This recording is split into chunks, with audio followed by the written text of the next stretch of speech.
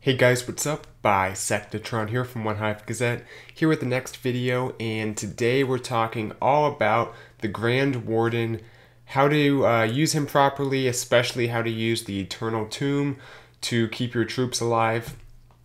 So we're going to talk about Town Hall 11 and 12, have replays from both Town Hall level, to really give you guys a good picture of how you want to use the Grand Warden, because it's so important to your attacks, to being able to 3-star versus getting a high percentage 1 or 2 stars.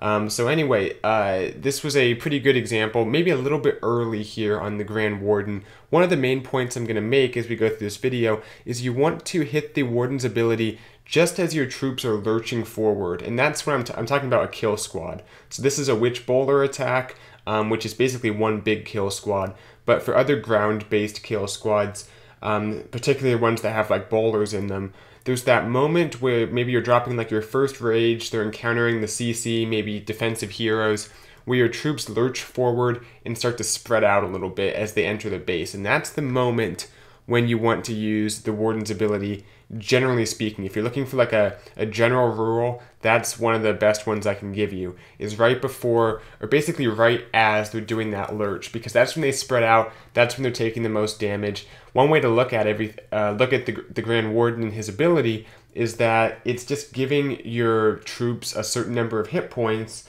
and you want to add as many extra hit points as you can. And basically what that means is the damage your troops are taking while they're invincible under the Warden's Eternal Tome, add that up. That's the hit points you're saving that otherwise would be taken. So basically you're adding these hit points to your troops. This was a very nice opener. Creative, dropping in the Siege Machine, the Battle Blimp, with a freeze and a haste to get those loons. Almost gets that Inferno so close, doesn't quite get it. Doesn't end up costing the attack, but it was a very good opener, sneaky, really fun to watch that. And then he's just going to suicide the heroes, and this is going to be a good example of how to use the Warden in a La Lune attack. And when we're talking La Lune versus using him with your heroes, like do you want to use him in your kill squad or with your balloons? Generally speaking, I like the kill squad better, but for a suicide hero attack, there's much more value using the Warden in your air portion. So it depends what will affect more troops. If it's a huge kill squad, that's typically where you're going to want to use the Warden. So look at where you're deploying your troops. Also look at your kill squad. How far do you want it to get into the base? If there's like a good stopping point where you realize your troops are going to die anyway, you might as well just not use the Warden there. Let your kill squad get the value, and just look to get more value from the La Lune or the Hogs or whatever by using the Warden there. So you can see the Warden is deployed with the balloons. That's how you want to do it, behind the Lava Hounds. Don't drop him first in case he hits like a Seeking Air Mine or gets targeted by something. And then nice and patient on the Warden here. You'll see that he's used as the troops pass over the Town Hall, which is sometimes basically you have to do it at Town Hall 12, because the explosion from the Town Hall going down would otherwise take out a bunch of balloons. So that should be your #1 priority. Use it there if you need to. But otherwise, you should look to use it to save a big cluster of balloons and try to get as many balloons in his range as possible. So people are often tempted to use it early when there's still like a bunch of troops left up, and it doesn't work as well because you're not using it to protect your Lava Hounds, you're using it to protect your balloons. So if you still have a bunch of Lava Hounds tanking, and there's not multi-infernos and wizard towers just raining in damage on your balloons, if it's mainly the Lava Hounds that are being targeted, don't use the Eternal Tome, because all you're doing is protecting your Lava Hounds a little bit, but it's not getting much value. Sometimes you want to save it, especially on a spread out base, and use it when the balloons are getting targeted after all the Lava Hounds are dead, maybe an air defense is locked on. I like saving it a little bit longer in La Lune attacks compared to ground army compositions, but once again, these all depend on the attack, and you kind of have to get a feel for it. But hopefully this can kind of give you guys some guidelines that you can go by. This next one, well, I don't quite recall. Okay, this one used a ground-based siege machine with the heroes. The Warden, I think, was... It looks like the Warden was saved, and this is, I think, a good illustration of the point I was making earlier, where you can see that there's not a whole lot of like space for everything to go in beyond getting just like those 3 compartments cleared out, basically.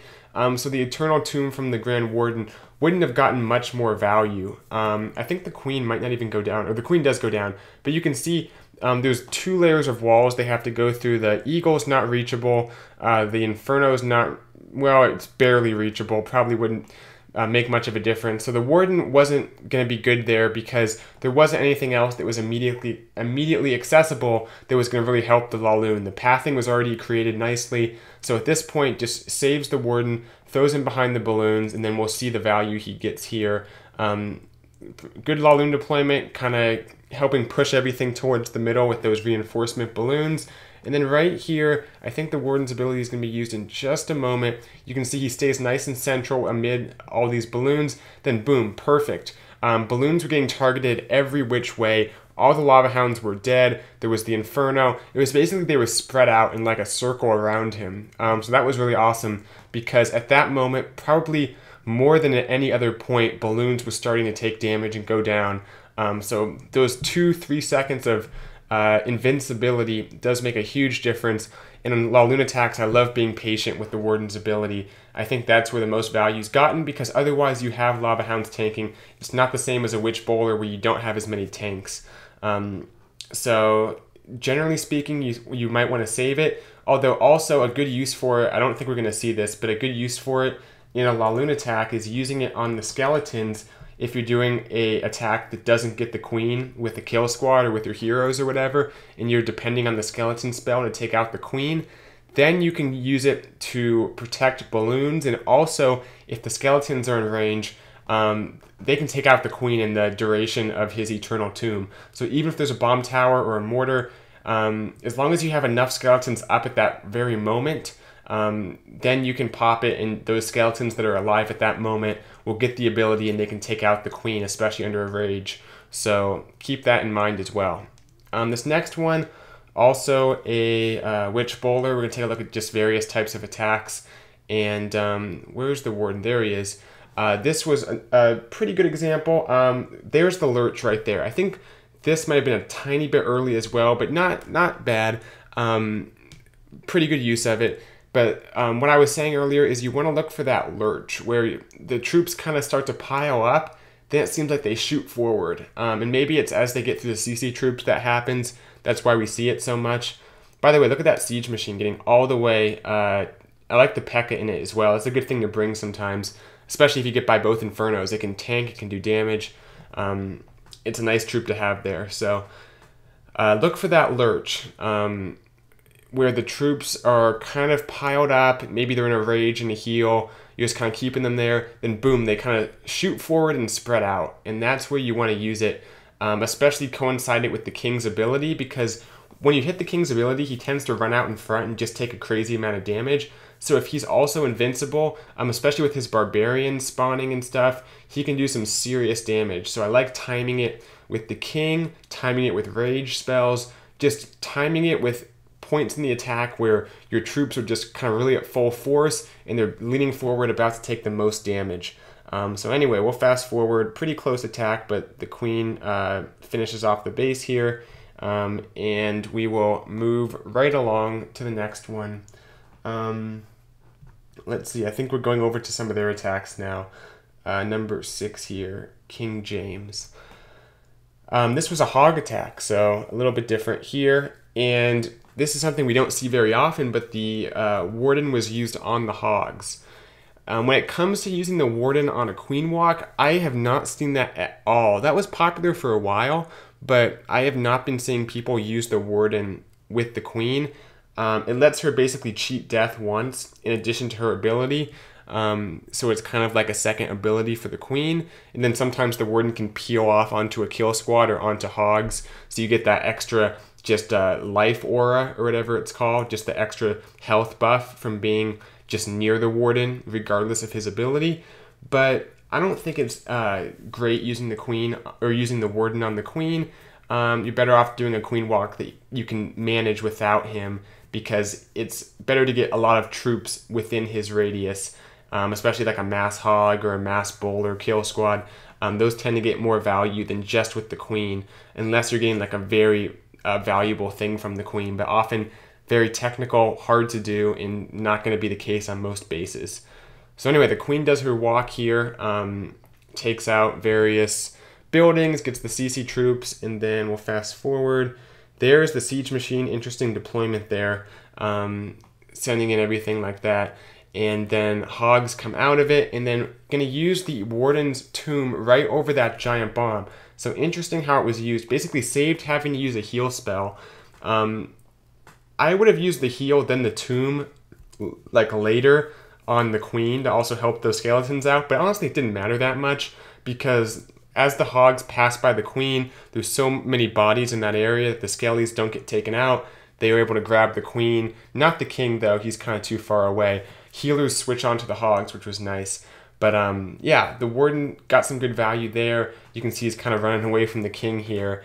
And that's a way you can use him, is on your hogs, especially if you're doing a attack where you're going to try to skelly down the queen. If you can coincide the Warden's Eternal Tomb, if you can use it as the skeletons are taking out the queen, that's double value, especially because the hogs will probably be taking a lot of damage at that point.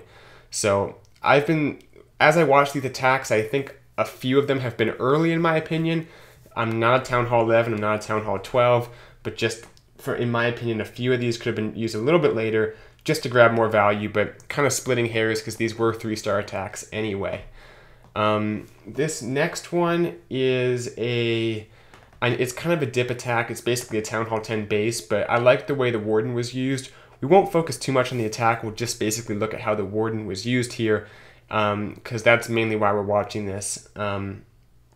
So in comes the kill squad, a little bit discombobulated. I think the queen's going to go the wrong way, but the timing of the Warden was nice here.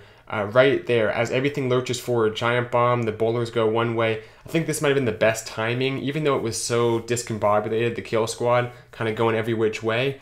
It was done at that right moment where they were kind of engaging the CC. They're able to take it out with the poison and everything, but you can see things are about to jump different ways. That's when you're most likely to hit those giant bombs, so it's a great time to use it. And that's when you're most likely to have your troops start taking damage, not just your tanks, but your bowlers, your heroes, because things are starting to split up. And that's when the tanks no longer are tanking, as troops lurch forward and spread out. That's kind of what I've been emphasizing. So anyway, this base was obviously crushed because it was kind of a dip attack, but that'll do it for that attack there. And then I have one just fun attack I want to look at just because it was such a nice attack. Gotta show it by Agent. Very creative and swagged the Warden's ability and had about 20 loons left. Well, I don't even know if he has 20 loons total. I guess with the CC loons, maybe. But had a ton of balloons left up at the end of this one. Crazy attack. 3 lightnings and an earthquake. Big investment, takes down 1 air defense and the Inferno Tower, but opens up a very, very nice walk. This is some incredible value that was otherwise impossible with that Inferno Tower there. So the queen's going to walk on in. We'll go ×2 just for sake of time here. Nice few balloons are going to be kind of incrementally put on various defenses to start taking them out. Almost gets that wizard tower as well. E-Dragon, not going to do a whole lot against the queen there in the CC. And then queen steps up, takes out the defensive queen. Then she'll just continue walking down this moat. There's a nice balloon trade here on the archer tower, which I really liked. And also the cleanup minion already down. Just everything taken into account here. But let's continue to watch here, because the Warden was used with the queen. And this is because the queen walk was so big, so important, so much value to be gotten, that the queen needed that extra life potentially. Now you can see he hasn't even used, because the timing was so nice, hasn't even actually used either the queen's ability or the Warden's ability. This attack is insane how crushed this base is. Look at, I think there's over 20 balloons left up. I honestly do, even though there's like only 23 or 24 total in the entire attack. Just nothing died here. Not even that last lava hound. So this base is crushed, swags the queen's ability, can also swag or not swag the Warden's ability. So I thought I'd show that just to kind of, get an attack out there that was creative and worthy of showing in a video. But anyway, that will do it. I hope this video kind of helped you guys get an idea of how you want to best utilize the Grand Warden. and his eternal tomb. But that will do it, and I'll see you guys later. Bisectatron out.